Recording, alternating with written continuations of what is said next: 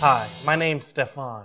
I'm a math professional, and today I'm going to be speaking on what is an open sentence in math. Let's start off with your basic equation.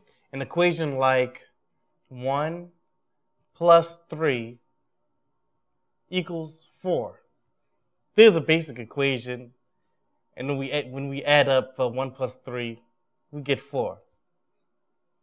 Now, let's add an x in, and let's see what we get here. We get 1 plus 3 equals 4x. Okay, here you have your basic equation and your basic sentence here. Now here, this sentence, since we added a variable to it, it's now open because it's dependent on what the value of x is.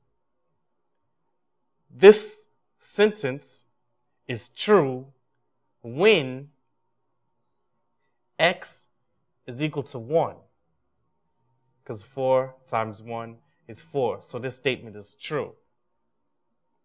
So it's always going to be true when x is equal to 1.